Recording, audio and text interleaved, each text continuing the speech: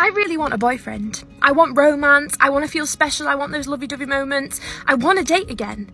But the problem is I can't. Like, I cannot open myself up to another person, and I keep trying and trying, but every single time it's like my mind and my body physically won't let me, because I live in such peace right now, okay? Nobody is in my life. So I'm in peace. Whereas every single time I have had a relationship or dated, it's been so disruptive to my mental health, to my physical health, that I can't allow myself to do it. And I'm genuinely scared that I'm going to end up alone forever, purely because I will not let anyone in.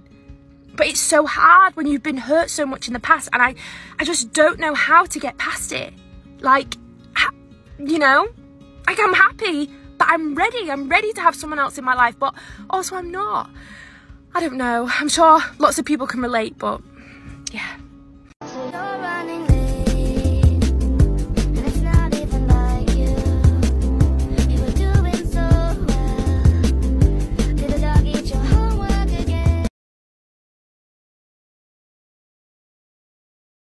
Bitch, guess what fucking time it is? It's literally 6:50. My alarm didn't go off today, and guess what? Today is Wednesday. Today is when I have to take my brother to school, because on Mondays my mom works. I mean, my mom doesn't work, so then she could take him, but on Wednesdays she doesn't. She does work, so I have to take him. And oh my god, I'm in a rush because it's 8:50. I have to wake up my brother like at 7:10, and then get him ready by 7:30, so that I can take him to school, and then take my other high schooler brother to school, and then go to school myself at 8. Bitch, how am I supposed to do that? Like, right now? Dude, okay, hold on. I don't think I explained that right because I'm in such a rush, but basically I have to take my brother to school by, yes, shut the fuck up, I'm using my saliva, it's my face. I have to take my brother to school by 7:40. I have to wake him up at like 7:10 the latest to get him ready by 7:40. But bitch, look at me, I haven't even done shit. I'm not gonna do my makeup. I'm just gonna do this real quick, and then put on an outfit, and then do my hair, fix my hair, because bitch, I have no fucking time. Someone said to do my brows before my before like putting anything on my face, so that's what I'm doing. So like now I'm doing my skincare. What can I call it? Dude, I'm so unprepared this morning. Like, this is not like me. Usually I at least have an outfit picked out. I don't even have an outfit picked out, and I have to bro, by 7:10 I have to wake him up. You guys know what? That I actually did my eyebrows really easily this time. Thank you so much for that fucking tip. I did not know that. Like, I did not realize that. So if this gel gets flaky on your eyebrows, try using it when you have nothing on your eyebrows, and maybe it'll help you not get flaky. Yesterday I posted a video what had happened to me the night before yesterday, but honestly I took it down because I was hesitating posting it in the first place. But I'm gonna tell you guys what happened like here instead, because like I'd rather do that than like put the video back up. So let me tell you, just because this is really fucking disrespectful, and I never fucking like this is not like tolerable. Like, bro, like that's not some fucking shit you do. So you guys know how I told you my ex literally does not leave me alone now that I find like I'm like done with his bullshit. Like, he doesn't want to leave me alone when he's the one like who caused that. And he came to my house trying to okay, so no, a couple days before, he hit up my cousin at 3 in the morning, 3 in the fucking morning, the devil's hour, talking about, oh, someone sent me some videos, this had me shaking and crying, Naeli, you need to help me, this is your cousin, she's on P-Hub. Like, he did I said that. Dude, he comes to my house the day before yesterday, and he comes showing my brother a video of some random bitch with curly hair. I have nothing to hide. Like, I know I haven't fucking recorded any type of shit. So the fact that like he's coming here with some fake ass video trying to say that it's me. Okay, now get this. When he first had gotten here, he was trying to say that it was me, and then once my mom saw the video and saw that it wasn't me, he was like, I'm not saying that it's you, I was just letting you guys know it's online. Like, that has nothing to do with us, and it's just so fucking disrespectful.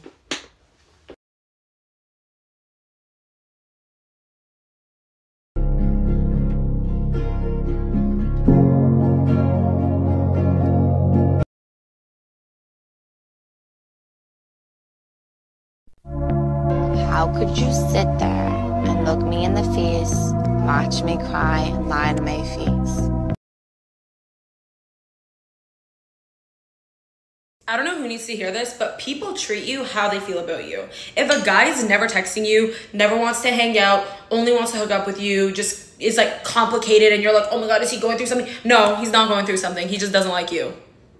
If he liked you, he would be doing those things. He treats you how he feels about you. He does not like you, so he acts like that. If your friend is being a snake-ass bitch, hitting on every guy you like, throwing you under the bus, making fun of you around guys, blah, blah, blah. She doesn't like you. If she liked you and respected you, she would not be acting like that. Know when people don't like you. God hates gays. That's another thing too. People are like, gays are sinners. Everyone's a sinner. Everyone's a sinner. So it's like, why are you going to attack someone else when you're literally a sinner as well? Like, you've probably done worse things. Who cares? Like, it almost makes me laugh because it's so insane that people would... God does not hate. See, God loves. He accepts everyone. He made you. Like, he knows what your next step in life's going to be. He knows what your future looks like. So it's like, he already knows what's going on. He loves everyone. He made everyone. Like, it's not... I don't know. That whole thing's crazy to me where it's like, oh, you're Christian and... yeah, I am Christian.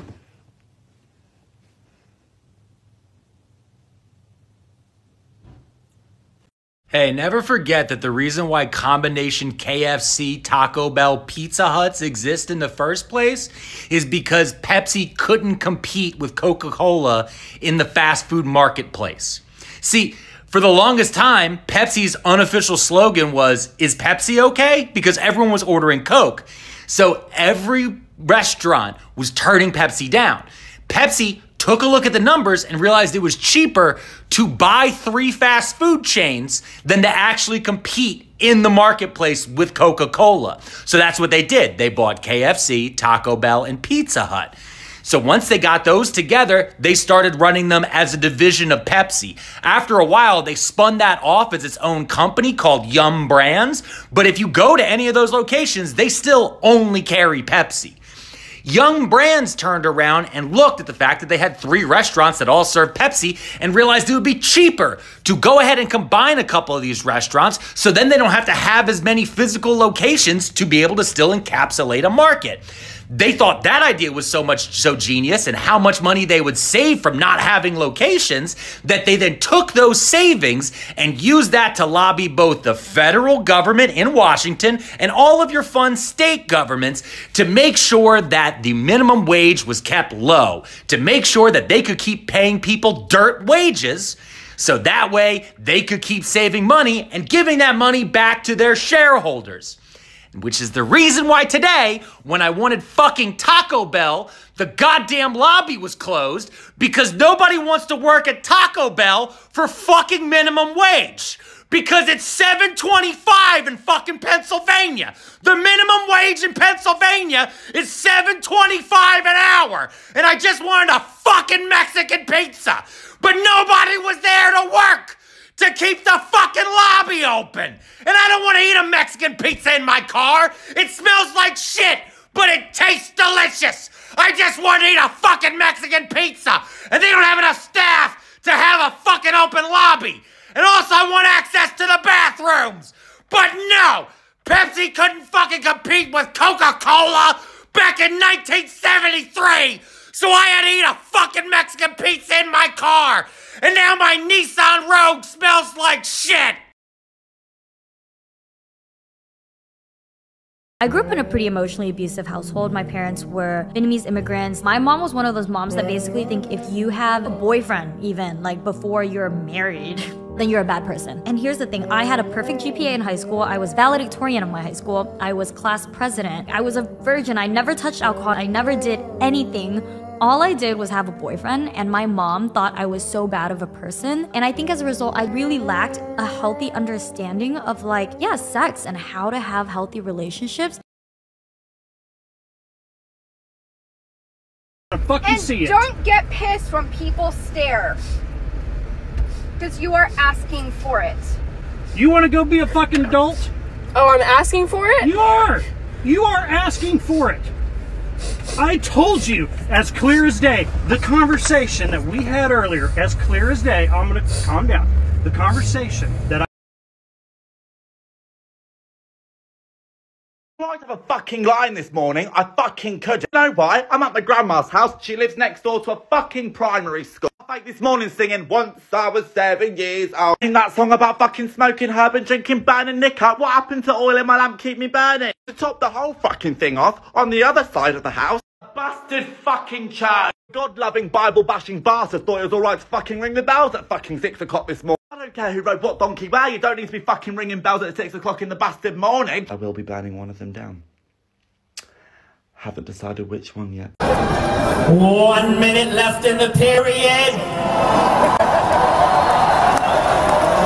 Alright, listen. This doesn't change anything, this set. I still fucking hate you people. And I hate this fucking city. I hate the way you eat, your little shitty ass fucking Subway. And why don't you fucking build something for Joe Frazier and get that fucking idiot. You guys all gonna go see Rocky 19? Oh, dude, I think you can win. Listen, I'm out of time. You guys were here, man. Thank you very much. All of you go fuck yourselves in your own assholes. Have a good night.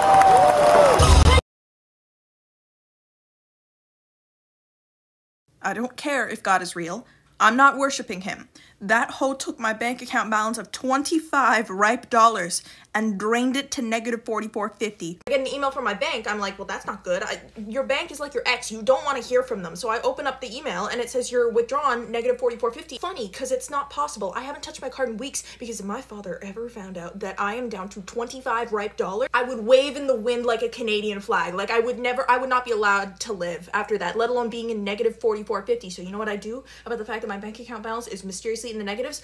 I stay very, very quiet and I do nothing about it. A couple weeks go by, I get another email from my bank. At this point, I'm in tears. I open it up. It says you are withdrawn 119 negative ripe dollars. I log in my online banking to see what I've spent my money on, and I enter my password a total of once. That is uno, eins times, once. I get locked out. I cry to my mom on the phone. I'm like, Mom, I'm withdrawn $119. I don't know how I entered this thug life, but I didn't choose it. It chose me. She's like, listen, I'll call the bank and I'll try to figure out what's happening. So she calls the bank. She's like, why is my daughter withdrawing 119 negative ripe dollars? And they're like, your daughter should be calling, not you. We're flagging this account. And then they flagged my account. They flagged it. So then I call my bank, which I should have done a long time ago, but I'm very avoidant of that. And finally a guy answers and he has a very thick Spanish accent. He asked me a security question that was like, do you pay 2 bills with your card? I was like, 2 bills? What's 2 bills? He was like, do you pay 2 bills? I was like, 2 bills? Who is 2 bills? Who is 2 bills? He was like, 2 bills! I was this close to speaking my high school Spanish to this man just to see if I could get it done faster. Te lo suplico.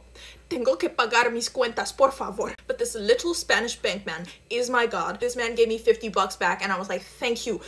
Thank you. And he helps me log into my online banking so I can see where I spent all my money. And I find out that the person who's been robbing me, my student loans, which I'm not even supposed to be paying off until 2 years from now, and they've been secretly withdrawing money from my bank account this whole time. I thought it was because I kept buying sushi, and that was only about 50% of the reason. In conclusion, I don't believe in God. I believe in the Spanish man from the bank. Thank you.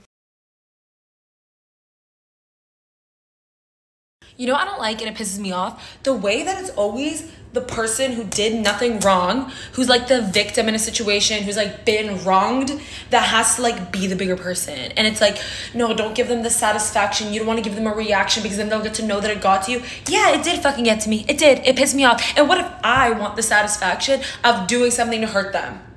Or doing something to piss them off more than they piss me off, huh? I didn't do anything wrong. I have every right. I'll give them the satisfaction, but I'll get 10 times more fucking satisfaction.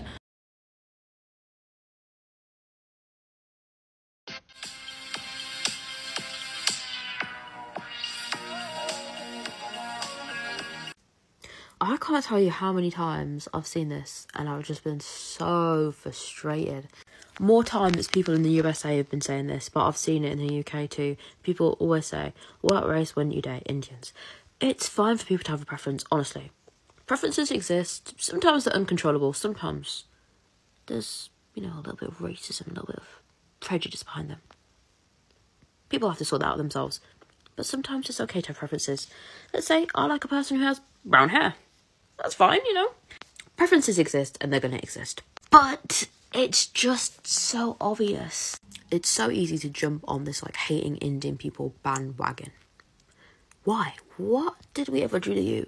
Please explain. Like, I've never understood this at all. Have you not seen Simone Ashley from Bridgerton season 2? Have you not seen Dev Patel? We have some of the most stunning people on this earth. Have you not seen me? But seriously, like, I don't understand where the prejudice comes from. And the reasons they always list are stupid, like, oh, they smell, they're stinky, they're dirty. Just because we don't live in the Western world, it doesn't mean we're dirty or smelly. Just because our food has seasoning, Sarah, it doesn't make us stinky. It just makes us cultured, okay? Like, I fucking hate seeing this everywhere. I need it to stop immediately. When will the time come for the Desi Nation to rise? Jai Hind, let's go. One day it will come. Maybe not today, maybe not tomorrow, but one day. What the fuck is wrong with people, right? So, I'm just scrolling Facebook, right, and I've just come across this. And it's someone that's just passed their driving test. So, the person that she's learning to drive with has put this on their actual Facebook, right? And as you can see, she's passed on the 14th of the 3rd, 2023. Congratulating her for passing. She's well happy. Her face looks so happy that she's finally passed, right? Let me skip to the next photo so I can actually get into what I'm trying to say. So there are over 30 comments on this post, right? Admittedly, some of them are like, congratulations, we love driving, I couldn't live without driving, blah, blah, blah. But there's also some where you've got people tagging their mates for laughing at her, yeah? Fucking ridiculous.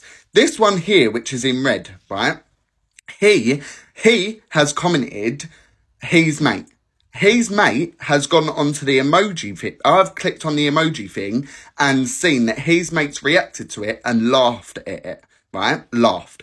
So I've done a bit of snooping myself and I've gone onto his Facebook. On his cover photo, which is at the top, he's got 3 young daughters. 3 young daughters. Is this how you're going to teach your daughters to grow up, to laugh at other people? Is that what world we live in now? That we're going to be teaching our kids how to do that? How would he feel if his daughter come home crying to him saying that someone's laughed about her image or laughed about something about her?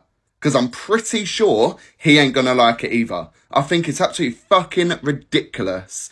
And yeah, this might be a ranty video, but that has fucked me off. How do people think it's acceptable? And you can't comment on it. As you can see at the bottom, it says that you need to be a member. So you had to have taken driving lessons with that person to be able to be accepted into the group. So these people here have been on driving lessons with this company, and this company is allowing people to comment their mates' names to laugh at her. This company's allowing that to happen. And you want that person to teach your son or daughter how to drive when they're allowing people to do this? Mate, baffled. Sort it fucking out.